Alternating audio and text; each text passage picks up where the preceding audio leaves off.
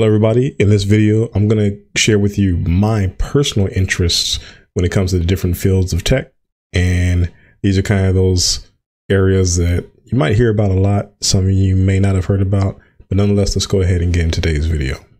Dear me, 3 to 6 months, watch how I make you proud.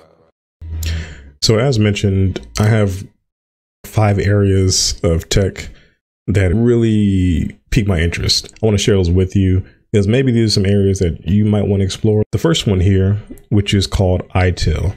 ITIL is actually one of the certifications that I took recently that I failed. And I don't know, I think I was just rushing. It's not a particularly hard certification to get. It's really, if you think about it, it's just like a combination of best practices for any organization who has an IT unit. And these best practices basically help govern the way the organization in terms of IT supports the user, responds to change, responds to like security disruptions, things like that. And it's a pretty like standard approach across the board. So I'm going to read to you. This is from Wikipedia, the most trusted source on the internet. But it says the Information Technology Infrastructure Library is a set of detailed practices for IT activities such as IT service management, IT asset management, that focus on aligning IT services with the needs of the business. And I won't go too in depth about it here, but I just wanted to show you. I'll leave a link to this Wikipedia article, and if I can find a better one, I'll link that below. But it basically started in the UK, made its way internationally, and it's a really respected certification. All right, moving on. The next thing is data science.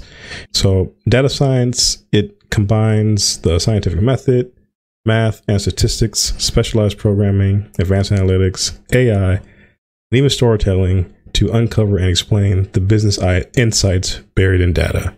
So you're like a detective, you're looking at data, and you want to understand what is happening in the organization. Is an approach that we're using working? Is it not working? What are some new insights we're gleaning? So it's pretty much like that. Think about a big Excel sheet, but a little bit more complex. And think about relationships between one set of data and another, and trying to understand how that makes sense and how you can determine the best next actions for an organization or a strategy going forward. All right, the next thing is cybersecurity. Now, this is something that we've all heard of. We've seen movies where people are like doing the Matrix through like a server room, trying to get like access to another company's stuff. This cybersecurity espionage, James Bond like stuff. And it's really interesting. So it says here that cybersecurity is the art of protecting networks, devices, and data from unauthorized access or criminal use, and the practice of ensuring confidentiality, integrity, and availability of information. So this can be anything from public records to credit card data. Whatever it is, cybersecurity is designed to protect against any threats and anything that can alter information or steal it. Whatever the case may be, that's the focus. And this is a really hot, trendy career path. There's so many open positions for people to get into. Moving on, let's talk about the cloud.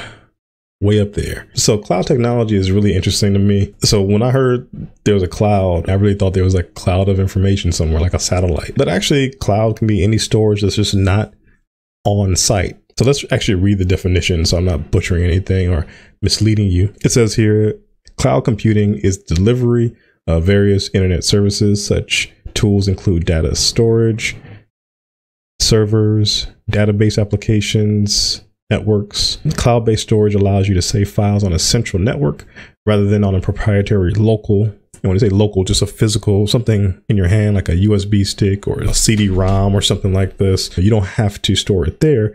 You can store it in a central location somewhere else. So long as an electronic device has access to the internet, the data and the software programs are available for use. And in terms of cloud technology, just in general, it says cloud computing technology is an on-demand technology where users utilize the IT resource over the internet platform and work on a pay-per-use mechanism instead of the previous subscription-based technology. Now, the fifth area of interest for me is something that's been really hot lately. A lot of people have been losing money in like cryptocurrency and that kind of stuff. More than just the crypto tokens and Bitcoin, there's this concept of fintech. And fintech is like the short for financial technology. And it says fintech is a portmanteau, I guess is how you pronounce it, of financial technology. It's the application of new technological advancements to products and services in the financial industry. And so this is a guy that kind of walks you through what it is and how it's being used. They have some examples and things like that. But in short, fintech is really cool. I am really interested. There's a company called XRP that is doing some things or trying to make some changes with the centralized banking environment.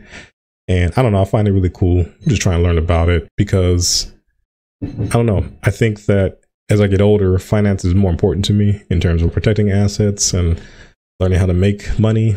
And so any changes into that environment are going to directly affect me in the future. So just something good to learn about and good to explore. So that in a nutshell is really my list of interests. I just want to share those with you because you may or may not be aware of these different segments.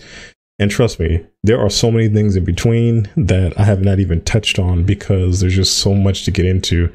And I'm personally working to not be distracted by all these different trends. But each of the things that I mentioned, they play on each other. You use databases to store all kinds of financial records. Fintech, a lot of the programs are hosted in the cloud. Cryptocurrency, it literally is short for cryptography currency or cryptographic currency. And cryptographs are just basically these hard to break chains of like numbers and calculations that make it almost impossible to hack. And so that's cybersecurity. And then really, you're nothing without the business, right? If I don't have a product for you to protect or for you to host in the cloud or for you to pay for, you don't really have anything. And that's where ITIL comes in. So just understanding what it is your interests are and where you want to start, I think is a good way to stay focused. You don't be like me where you're 4 years in a role and you're just now getting back to square one.